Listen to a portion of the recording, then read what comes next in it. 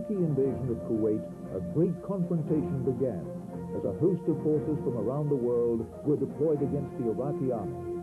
This video ordnance program looks at the weapons of Operation Desert Shield.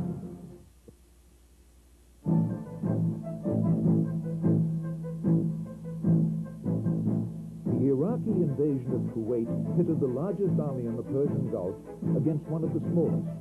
The Iraqi army, hardened by a decade-long war with neighboring Iran, numbers over 650,000 men against a Kuwaiti force of only 10,000. Even the vast kingdom of Saudi Arabia has only 95,000 troops in its army and national guard. It was the threat that Iraq might extend its invasion beyond Kuwait into the oil-rich Saudi land that prompted the anti-Iraq coalition to deploy in Saudi Arabia, codenamed by the United States Desert Shield.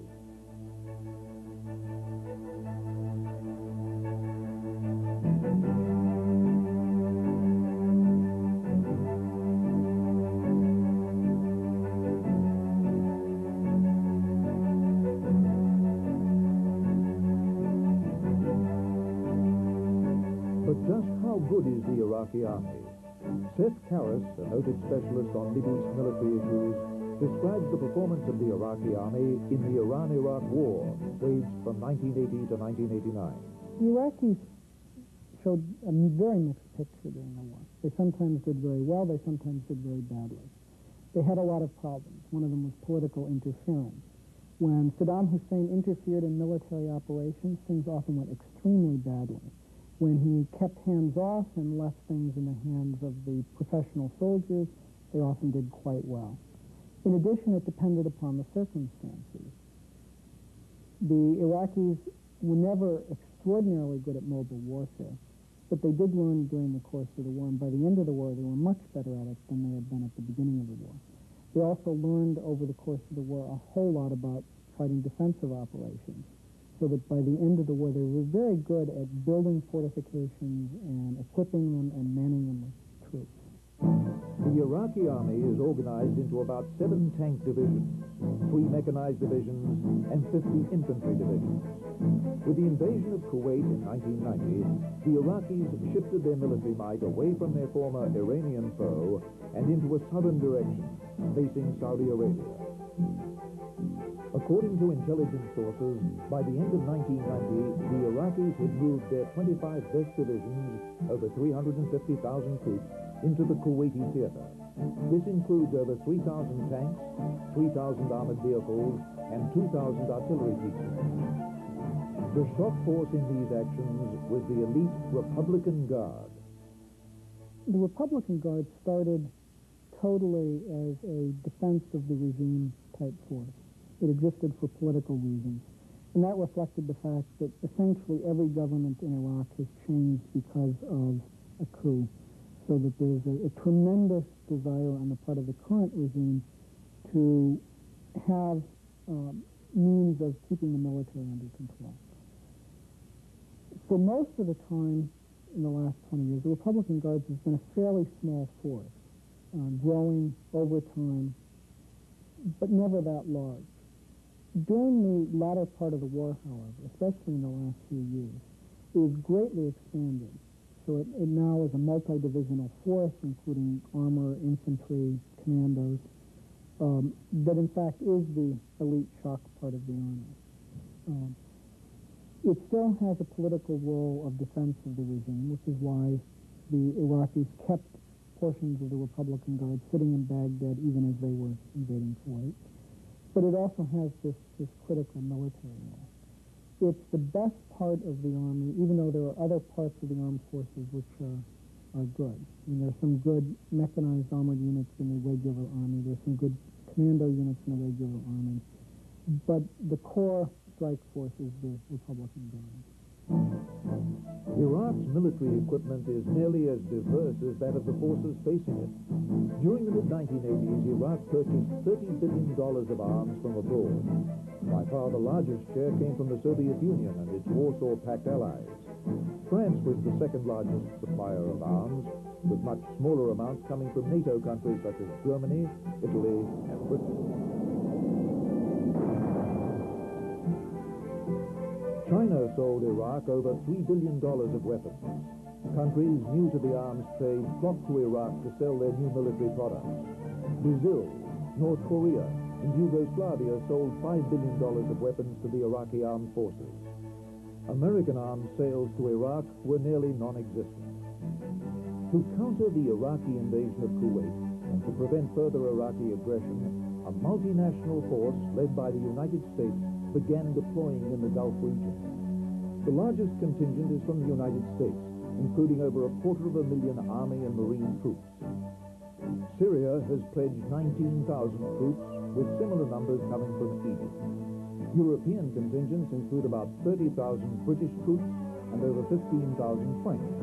Other contingents were deployed from over a dozen other countries. Desert Shield is the largest massing of land, naval, and air power ever seen in the Gulf region.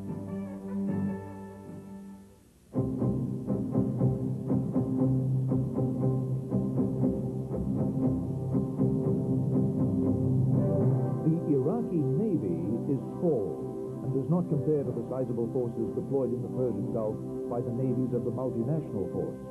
The sea has been the primary means of supplying the armies of the multinational force.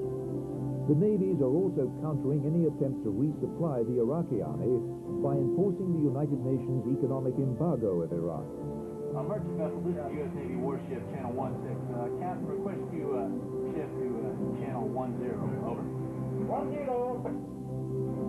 Here we see an American warship in the Red Sea conducting a boarding of a grain freighter, the Baltic Mermaid, headed for the Red Sea port of Aqaba in Jordan.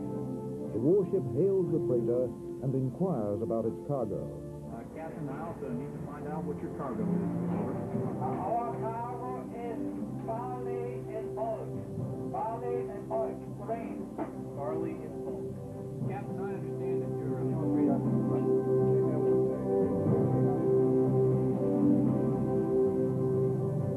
The captain decides to send a boarding party onto the freighter. Load the motor whaleboat.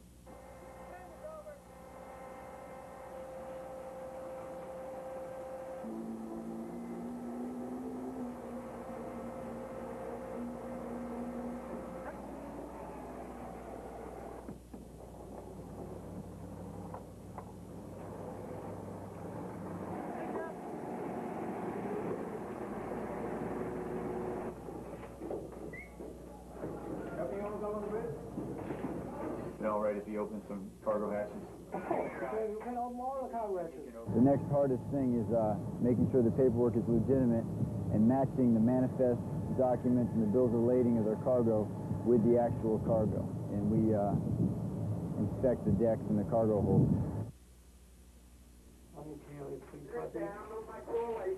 Which one you want? I want.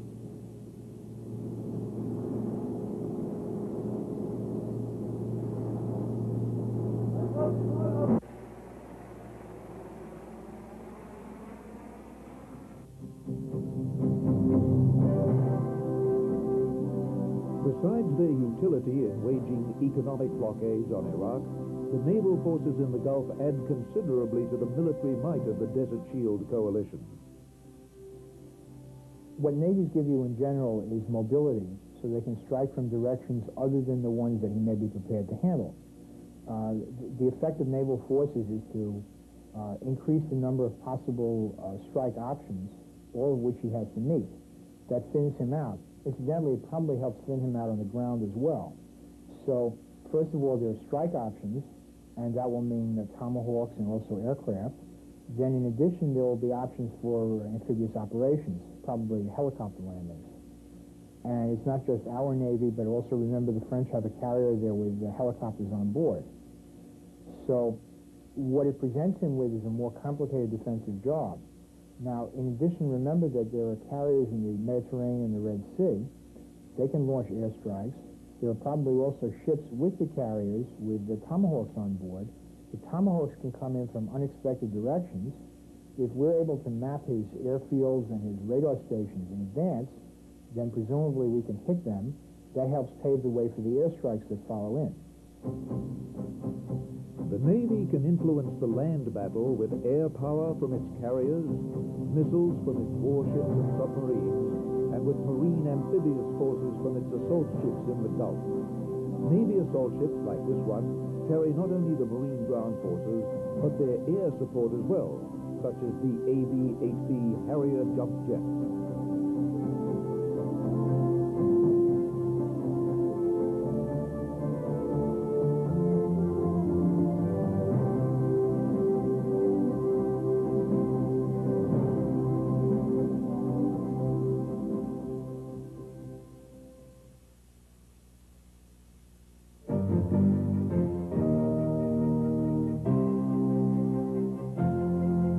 The offensive punch of the Iraqi army comes from its tanks. This is one area in which the Iraqis have a numerical preponderance over the forces in Saudi Arabia. But the Allied forces have a qualitative superiority. A third of the Iraqi force is made up of the older Soviet T-54, T-55 tanks, and their Chinese equivalent, the Type 59 and Type 69. This tank type dates back to the 1950s and is armed with a conventional 100mm gun. The Iraqis have developed their own improved version of the T-55, including an up-armed version with a 125mm gun and a type with advanced armor. The single most numerous type of tank in the Iraqi service is the Soviet T-62 and its North Korean copy. The T-62 is very similar to the older T-55, but it is armed with an improved 115mm gun. Some North Korean and Chinese-supplied tanks have improved gun accuracy due to a laser rangefinder. The most advanced tank in the Iraqi arsenal is the T-72 tank, which amounts to about 30% of the Iraqi tank force.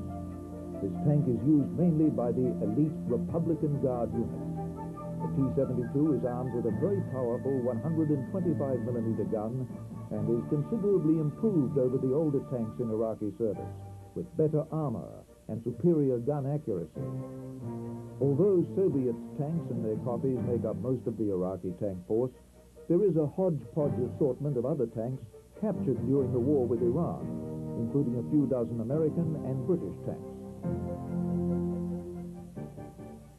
The Iraqi tanks look very good on paper. If you take a look at the key characteristics of main battle tanks, the gun performance, the thickness of the armor, the mobility of the tank, the Iraqi tanks seem to stack up pretty well against American or British or French tanks. But you have to take a look a little bit deeper than that. For example, the issue of the durability of the vehicle. The Iraqi tanks, mostly coming from the Soviet Union or China, are relatively inexpensive tanks that aren't very durable. As an example, the gun barrel on a Soviet or an Iraqi T-72 tank is good for about 100, 120 rounds before it gets worn out.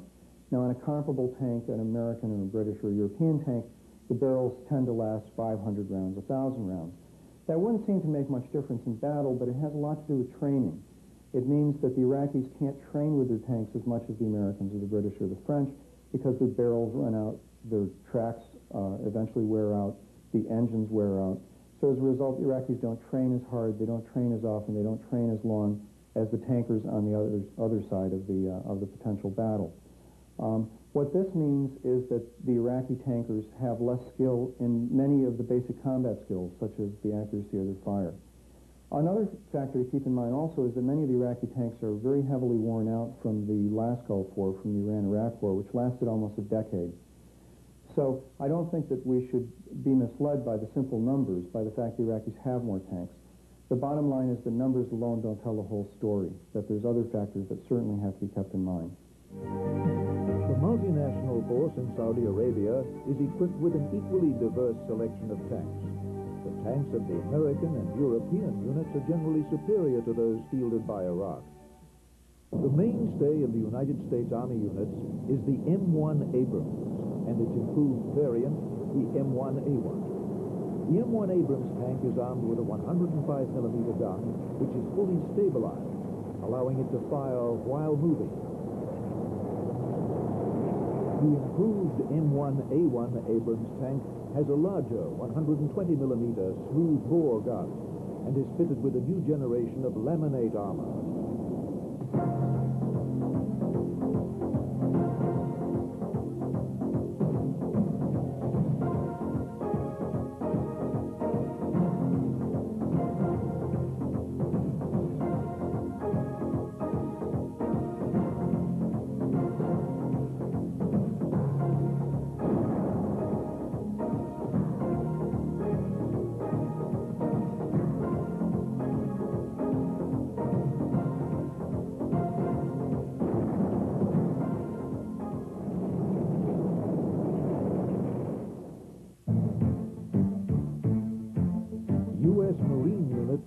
older M60A1 tank, which was developed in the 1960s.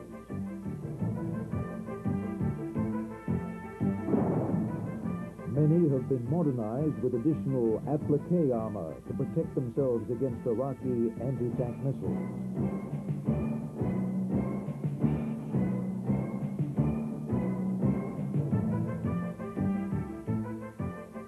British forces, including the famous 7th Armored Brigade, known as the Desert Rats, are equipped with the Challenger main battle tank. It is a new design similar to the American M1 Abrams in size and performance. The Saudi Arabian Army is equipped with the American M60 tank, and both Saudis and French units in the Gulf also use the French-built AMX-30 tank.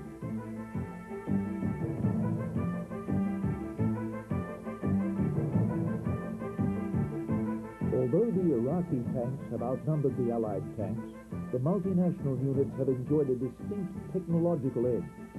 Take the two top tanks as an example. The Iraqi T-72 is about 40 tons in weight, compared to 65 tons for the M1 Abrams.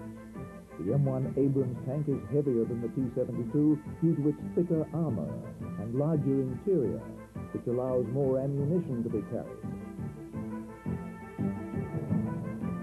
This overhead view of the turrets of the T-72 and the M1 show the real difference. The M1 turret is wider and larger due to its thick layer of advanced laminate armor. The frontal armor of the M1A1 will stop nearly any existing anti-tank missile or projectile.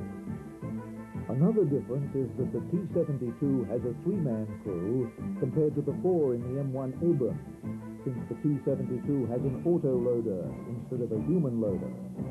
The interior of the M1 tank is more spacious than the T-72, making it more suitable for prolonged combat operations in difficult desert conditions. Most Iraqi T-72s are older models, which do not have advanced laminate armor in the turret, so they are more vulnerable to many types of anti-tank missiles and larger tank guns. Although the basic gun performance of the T-72 and the M1 is very similar, the Abrams has distinct accuracy advantages due to superior gunfire control. The T-72 can only fire from the halt or while moving at very slow speeds. Fire control system is excellent. Shooting on the move is better than the 60. The faster the tank goes, the more stabilized the gun is. And you can smack targets. You can ask my gunner. He can hit targets moving at 30, 35 miles an hour without a problem. One of the unique advantages of the more advanced tanks of the multinational forces is their thermal night sights, a far more versatile sighting system than the types employed on Iraqi tanks. These sights can also be used during the daytime to see through smoke that would blind Iraqi tanks.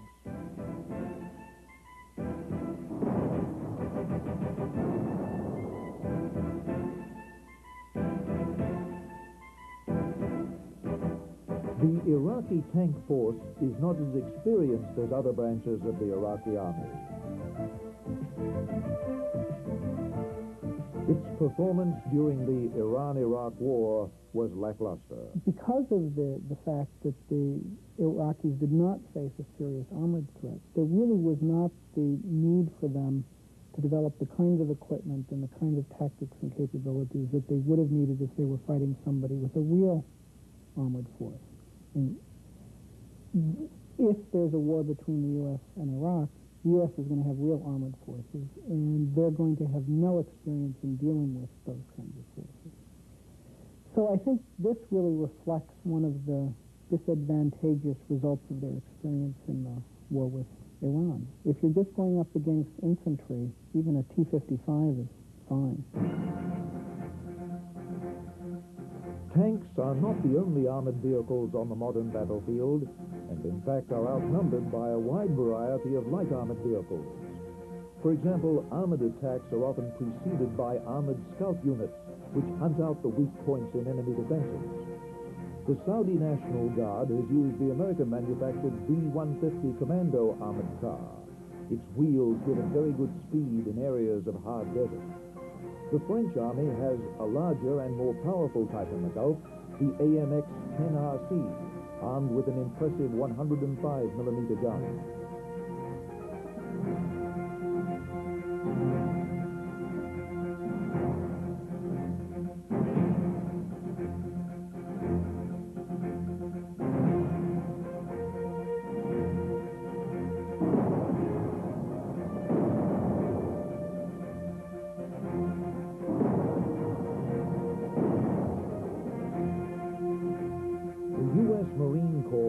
comprises a family of light armored vehicles called LAV. The basic LAV-25 is used in the scouting role and is armed with a rapid-fire 25mm Bushmaster cannon. The Iraqi Army uses several different types of wheeled scout vehicles, including the Soviet BRDM-2, the Brazilian Cascaval, and several different types of French armored cars. Infantry is very vulnerable to artillery fire and machine guns on the modern battlefield, and so often rides into combat in armored infantry transporters. The U.S. Army uses the M2 Bradley infantry fighting vehicle, which is the most heavily armored infantry vehicle in service anywhere in the world.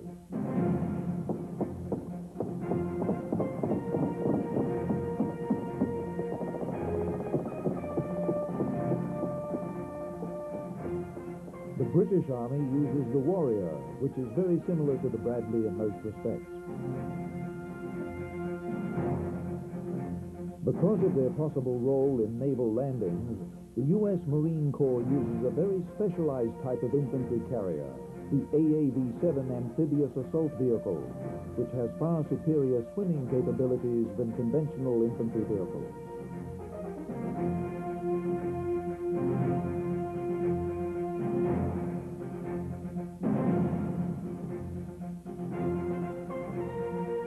The Iraqi Army is not well equipped with troop carriers. Only a small fraction of its infantry forces have such vehicles. The best Iraqi armored infantry vehicle is the Soviet BMP, which comes in two varieties. The BMP-1 with a 73mm low-pressure gun, and the improved BMP-2 with a 30mm automatic cannon. The BMP-2 is lighter than the American Bradley at 15 tons versus 22 tons for the Bradley. Mobility of both vehicles is similar, though the infantryman in the Bradley is better cushioned from the shocks of high-speed cross-country travel than in the less robust BMP. The firepower of the Bradley and the BMP is similar, both having an automatic cannon and supplementary anti-tank missile launcher. The Bradley weapon system is more accurate at long ranges, and the vehicle carries more ammunition. The infantry squad of both vehicles is usually 6 men, plus a crew of 3 men in the vehicle itself.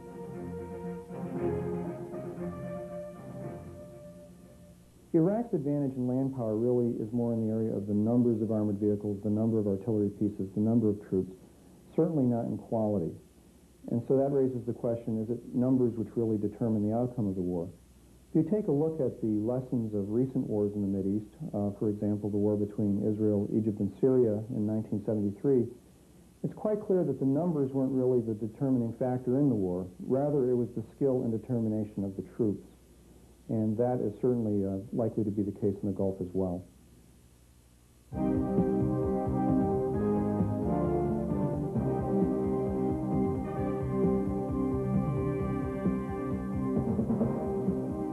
Air power is one of the areas where the multinational forces have unquestioned superiority. The Iraqi Air Force, although equipped with some first-rate aircraft, faces the most technologically sophisticated array of warplanes ever amassed in the Mideast.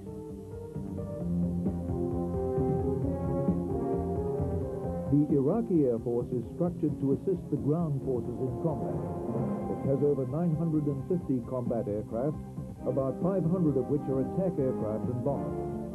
The remainder are mainly fighters, but many older Iraqi warplanes are in poor repair. The most numerous Iraqi fighter is the Soviet MiG-21 and its Chinese derivatives. This 1960s vintage fighter makes up nearly 70% of the Iraqi fighter strength, but it does not compare favorably with more modern fighters. The Iraqis possess a small force of MiG-25 Foxbat high-altitude interceptors and are rumored to have a few of the more advanced MiG-31 Foxhounds. Iraq uses a small portion of its excellent French Dassault Mirage F-1 fighter bombers in the interceptor role.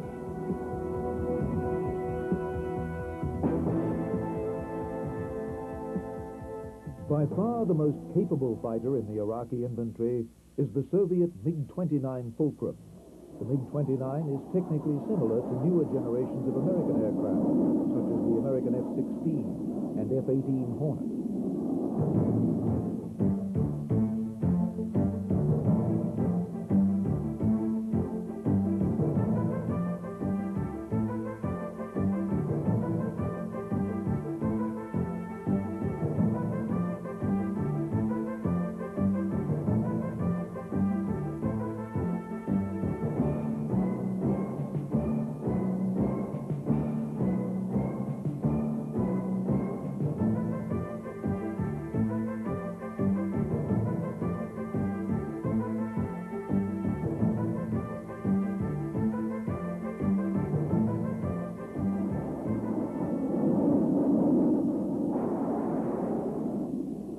Soviet-supplied aircraft make up about 75% of the inventory of Iraqi strike aircraft. This includes the older Tu-16 Badger and Tu-22 Blinder medium bombers.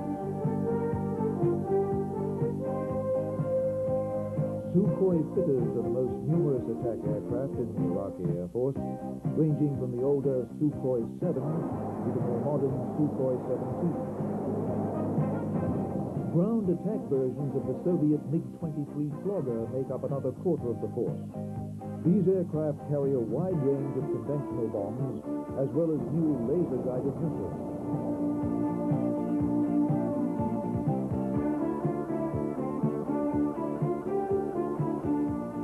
Recently, the Soviets have provided the Su-25 Frogfoot ground attack aircraft, an effective close-air support aircraft that saw extensive combat in the skies over Afghanistan. The Frogfoot is similar to the American A-10 tank buster.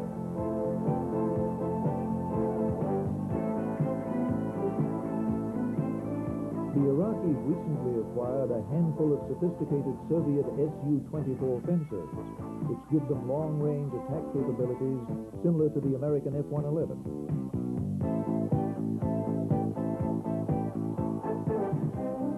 One of the most capable Iraqi strike aircraft is the French-built Mirage F-1. The Iraqi Mirages are equipped with the Exocet anti-ship missiles, making them a significant threat to surface warships.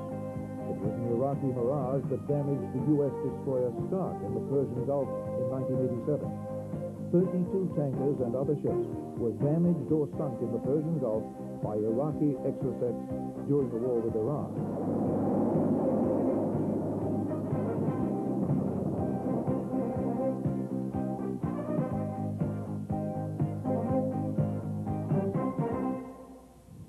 Though Iraq possesses a sophisticated arsenal of modern combat aircraft, its past combat record has been notable for its lack of success in employing these aircraft. It was a mixed picture. I mean, there were some things that they did relatively well in the air. I mean, there were some rather effective long-range strike missions against tankers in the Persian Gulf, for example. They were able to mount some raids on Tehran with their aircraft. Which is a long way to go, carrying even a small payload. So that they were able to do some things relatively effectively. The problem is that the Iraqis really were reluctant to put their Air Force at risk. They conducted, by and large, operations that there was little chance that the planes would get shot down. And that meant, of course, that they never really learned how to do all the important things that Air Forces do. They didn't let them do close air support. They turned that over to the helicopter forces in the Army.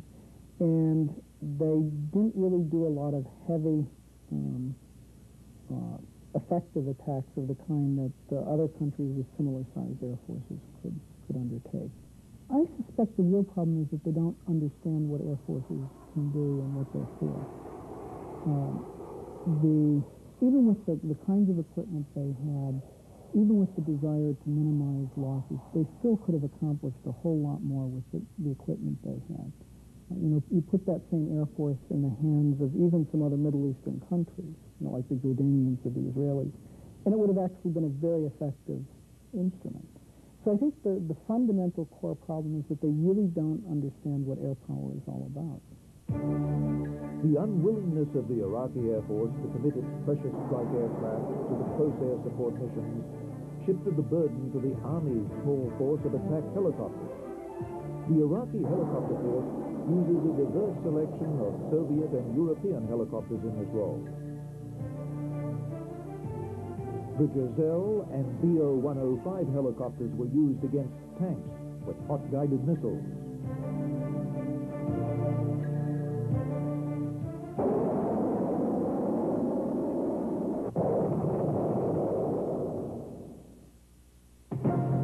Facing the Iraqi Air Force is a formidable array of the best warplanes developed in Europe and the United States.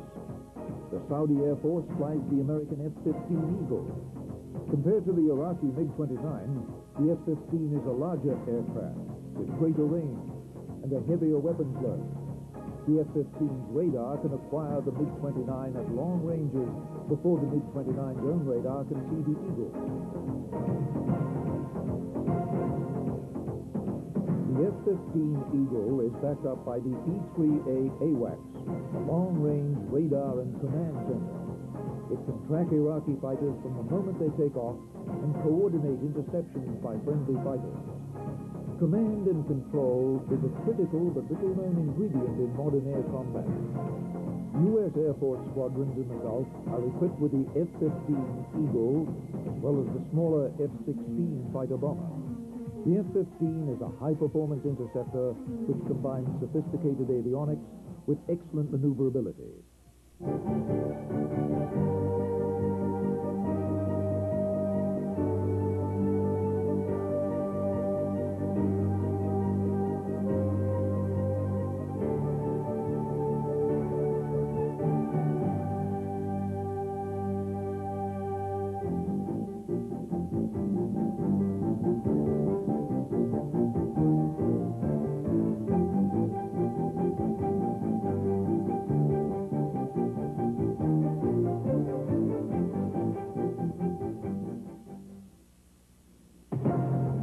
Another highly capable interceptor is the British Tornado F-3, flown by the Royal Saudi Air Force and the British Royal Air Force.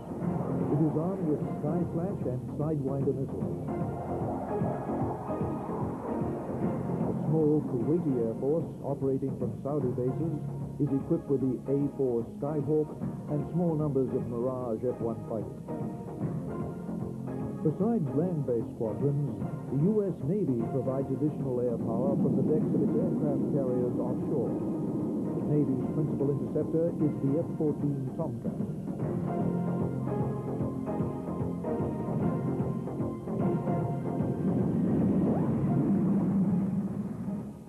The Tomcat is an air-to-air fighter, so its job would be strike escort or protection of ships in the Gulf. And its advantage is the ability to handle several enemy aircraft at one time, the ability to distinguish many aircraft at once on its rather elaborate radar. Possibly it would also provide some kind of forward air control in a combat situation, because there is some command and control capability in the airplane. Bridging the gap between interceptors and bombers are dual-role fighter bombers, such as the Air Force's F-16 and the Navy's FA-18 Hornet. These can serve as dogfighters to supplement the interceptors, or can carry out ground attack missions in concert with the more specialized attack aircraft. The multinational forces in the Gulf placed considerable emphasis on ground attack aircraft. The Saudi Air Force employs the British Aerospace Tornado GR-1 strike fighter. Compared to the Iraqi Sukhoi 17 fitter, the Tornado GR-1 has a heavier bomb load, 8 tons versus 5 tons, and greater range. More importantly, the Tornado's sophisticated radar navigation attack system allows it to operate day or night in nearly any weather, while the fitter is limited to fair weather daytime missions. Royal Air Force squadrons in the Gulf include both Tornado GR-1 and Jaguar units. The Jaguar is in the same size and range category as the Iraqi Mirage F-1. The Jaguar can carry up to 4.5 tons of bombs, compared to 4 tons for the Mirage. French forces in the Gulf have also deployed the Mirage F-1 interceptor, making it one of the most common fighter types in the region. The U.S. Air Force's principal close-range tank buster is the A-10. The A-10 is armed with a potent 30mm cannon, as well as precision-guided Maverick missiles for attacking hardened targets such as tanks and armored vehicles.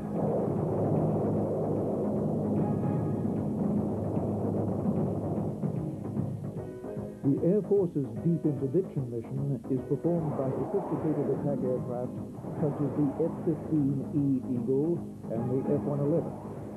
These aircraft have advanced terrain-following radars, which permit fast, low-altitude attacks to better evade enemy air defenses.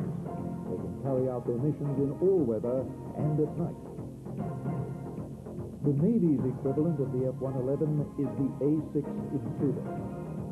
The most exotic strike fighter in service in the Gulf is the F-117 Black Jet, which is designed primarily for pinpoint nighttime attacks of critical high-value targets.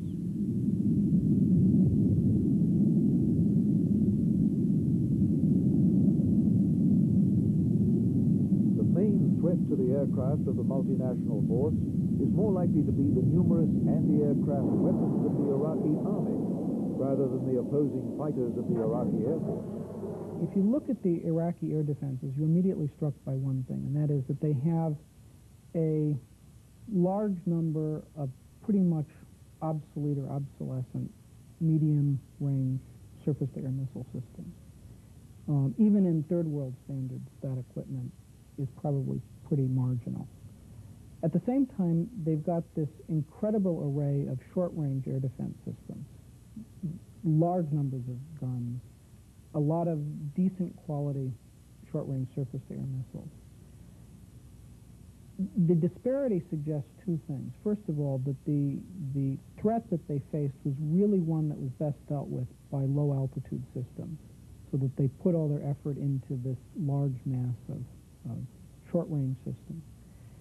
Second, I think it also reflects the fact that a lot of that equipment had a dual purpose. A lot of the anti-aircraft guns were used for things other than just shooting at aircraft. They were also used to support the ground forces in defensive operations, so that there was a practical value in having a gun that could be used for dual purposes. This emphasis is going to really come back to haunt them if they have to fight the U.S. Air Force, because we're going to be able to strip away their medium-range SAMs without that much difficulty, and as a result, they're going to just have to fall back on their short-range systems, and we can exploit that tactically to operate pretty effectively against their forces. The missile threat can be countered by a combination of anti-radar missiles, electronic jamming, and stealth technology. Aircraft such as the EF-111 Raven blind opposing air defenses by jamming their radars electronically. Anti-radar missiles such as the HARM destroy the radars that guide the anti-aircraft missiles.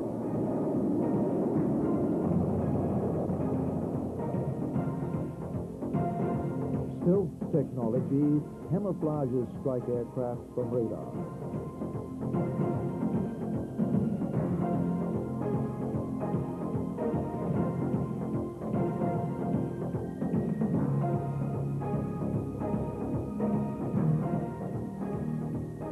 Close air support of Army units is the specialty of attack helicopters.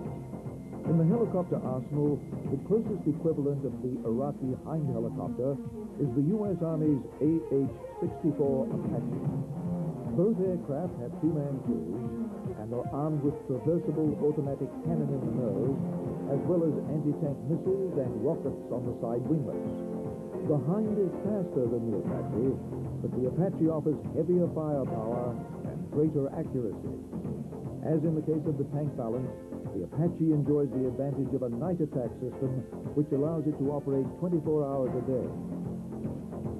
It is armed with a 30mm cannon and laser-guided Hellfire missiles, which can destroy tanks at ranges of over 2 miles.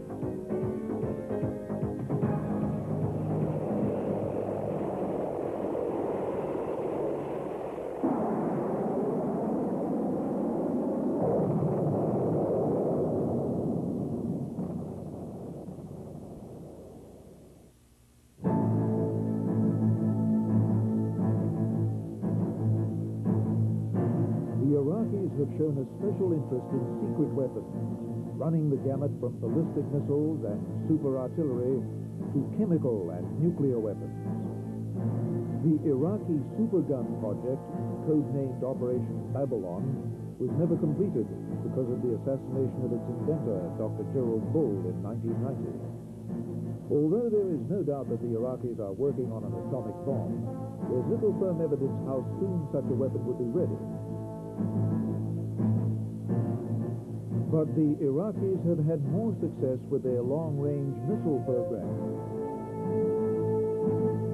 It started out in the 70s, before the war, that the Iraqis received Frog 7s from the Soviets, small battlefield missiles.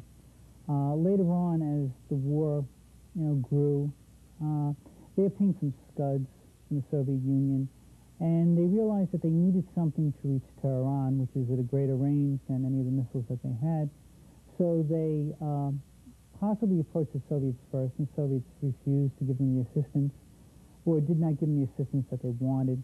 And then they approached the East Germans, who did provide some limited assistance, and then they went to the Western countries, where they did receive assistance from, like, West Germany, Italy. But while they were doing that, they also pursued a South American Egyptian option, where, with the help of Argentina and Egypt, they pursued a project known as Condor, which eventually was canceled because they were able to develop indigenous capability.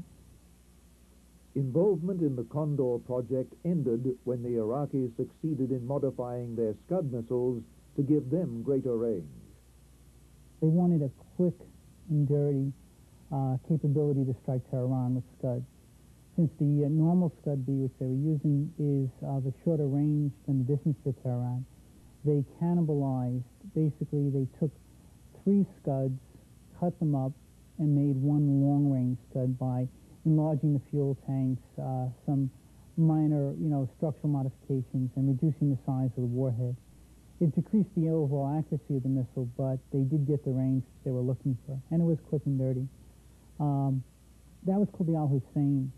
And there are 2 versions. There was the cannibalized one, which I just mentioned, and eventually it appears as if they developed, using components purchased abroad, the capability to produce an entire Al-Hussein from indigenous sources or bought-in components as opposed to cannibalized.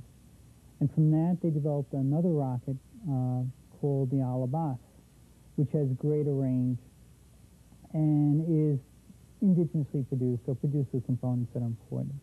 The 1988 War of the Cities between Iran and Iraq was one motive for the Iraqi interest in missiles, but other factors were involved.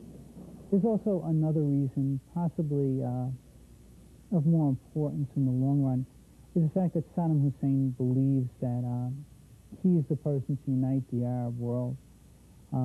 It appears as if he has those aspirations, and developing a ballistic missile capability would give him that much more prestige and that much more persuasion capability.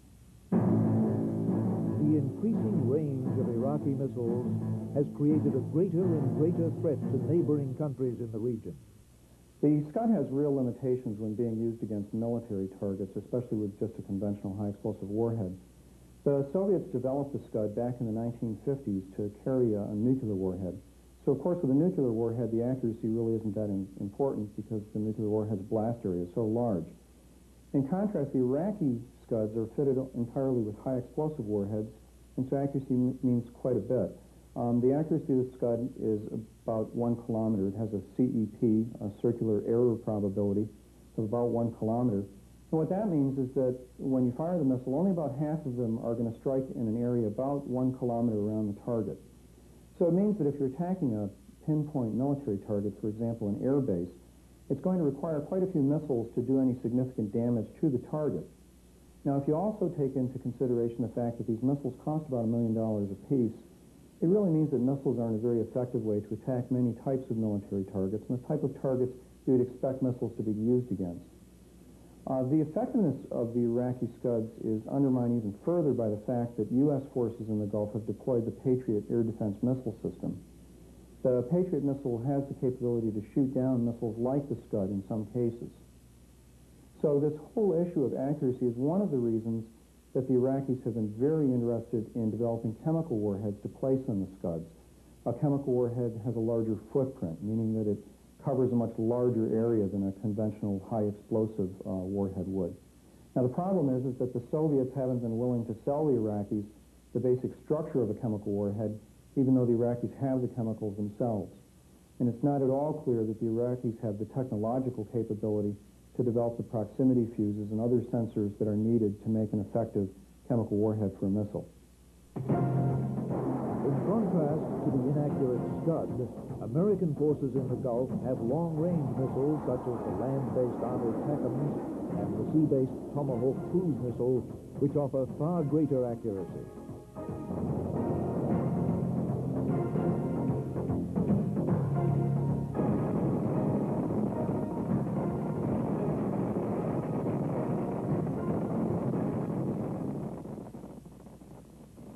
The great advantage of Tomahawk is it's fairly stealthy and it's fairly cheap compared to an airplane. Plus, it should be quite accurate. So the stealthiness means that it probably wouldn't be detected coming out.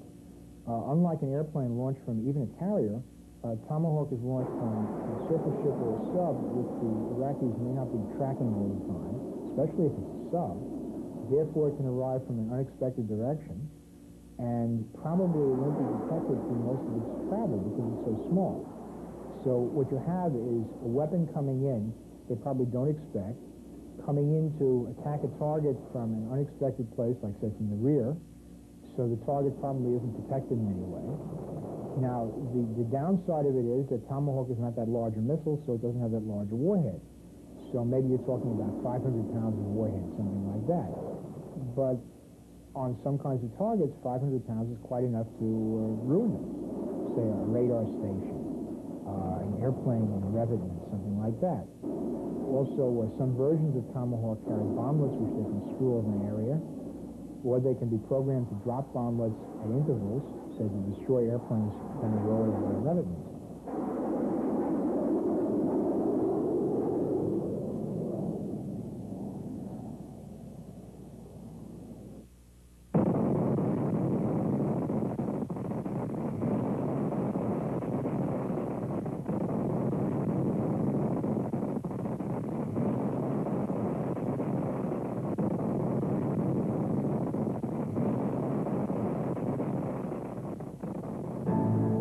Iraqi weapon which has caused great alarm is the chemical warfare threat.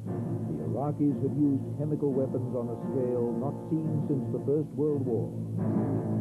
Iraqis have been interested in chemical weapons for a long time as part of an overall program of searching for unconventional weapons. I mean, they're developing nuclear, they're developing biological, and they're developing chemical. That tendency got reinforced by the need to rely on any kind of weapon available against the Iranians in the early stages of the war. After the Iranians recovered and started pushing the Iraqis back, the Iraqis were desperate. So they looked for any means possible to try to halt these mass infantry assaults that the Iranians were putting together. And chemical weapons looked like a very useful way of dealing with that, especially since in the beginning the Iranians didn't have the defenses necessary to protect against chemical attacks. They continued using chemicals during the war. The intensity would vary from time to time. By the end of the war, it appears as though the Iraqis viewed it as just another weapon that was part of the overall arsenal. So in that sense, I don't think they differentiate it the same way we do.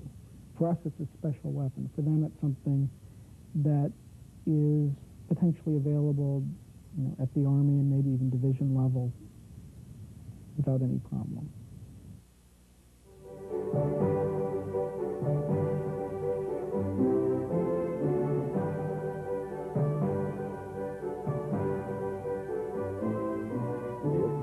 Forces in the Gulf are armed with a remarkable assortment of high-tech weapons.